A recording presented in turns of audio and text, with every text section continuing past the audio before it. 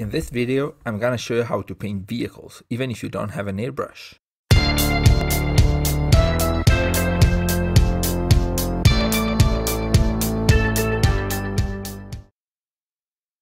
Vehicles for tabletop or gaming are awesome.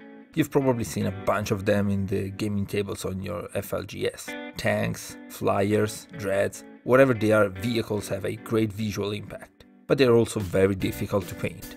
Have a look at this one here. It's a Plague Burst Crawler proxy that I painted for my Death Guard army.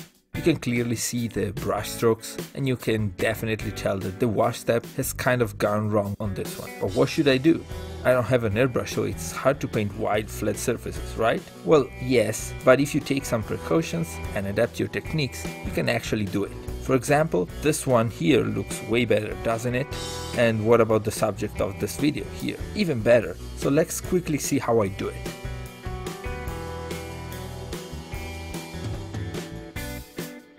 For vehicles, instead of normal round brushes for miniatures, I use a big filbert brush. You can get them at the dollar shop for cheap.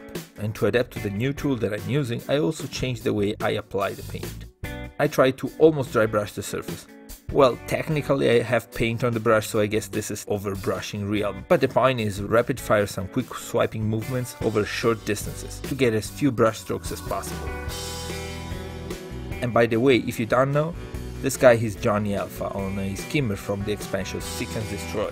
You can see the gap filling process in my previous video here. If you're interested in the NMM copper look that I'm after here, this is a Vallejo motor colored chocolate brown base coat, but this works for all color schemes. Let's have a look at the skimmer after it's dry. You see how smooth the coverage is? No brush strokes at all. Cool. When the base coat is done, you can start adding your next paints. In this case, I'm going for a copper NMM look, so I use Secret Weapon Miniatures Old Rust. This is a semi-transparent paint, so I want to use it as a filter by doing a uniform coat, but pay attention here. I'm starting to sketch the values in the mini.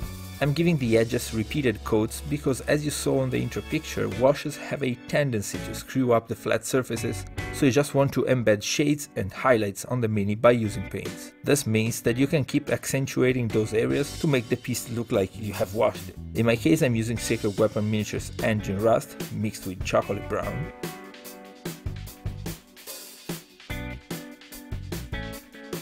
It usually doesn't hit your eyes a lot, but copper reflection contains a lot of pink hues, so I'm just catching them on the mini using this paint.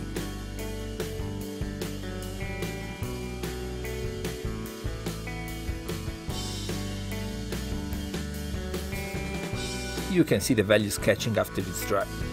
Reflections and shades are in place, so it's time to put the final highlight. But before doing that, we just want to darken the recesses as much as possible. Vehicles have panels and line everywhere, so get a brown wash, dilute it a little bit, and fill all the crevices.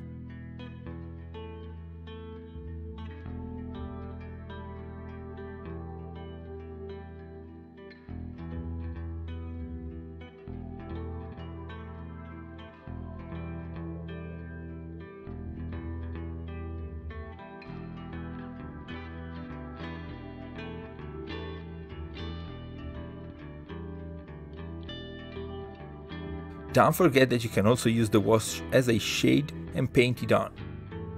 Just be sure that the glaze is thin enough and then you don't wash with it.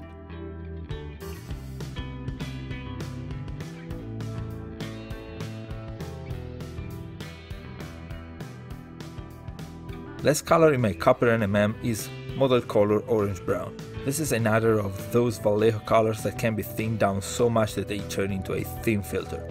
And just look at the miracle when I start painting that filter on top of my value sketch base. Instant copper. This is such a light glaze that it's almost impossible to have any brush stroke. But you know, be careful.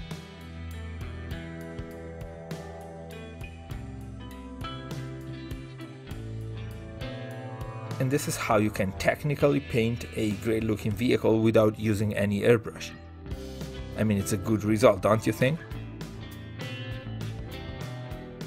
Do you also want to check out how I painted the rest? Keep watching.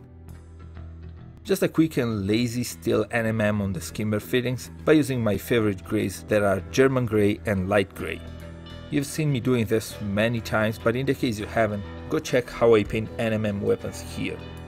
The scheme is really simple, so I will speed it up for you. Just 3 simple steps. 1. Base coat with German grey. Just cover all the pieces in German grey with a uniform coverage. 2. Make an intermediate grey, mixing light grey and German grey, and pick up the raised parts. Number 3. Move up to pure light grey and keep highlighting those parts. There's actually a bonus step here. You can add some white in the grey and add the final highlight. It's that easy, right? Well, let's say the rest of the min is just a collection of simple techniques to paint the dust cloud, the patches and the headlight. I'm sure you're not interested, but I have the footage, so if you want to see them, you can ask and I may add them in a new video here on the channel. So skipping all this to check the finished vehicle, do you see? I told you it was crazy easy, even without an airbrush. It's just a matter of a couple easy techniques and no classical wash. I hope you liked this quick tutorial and hope to see you all the next time. Don't forget to like, subscribe and click the bell if you enjoyed the video. Thank you for watching.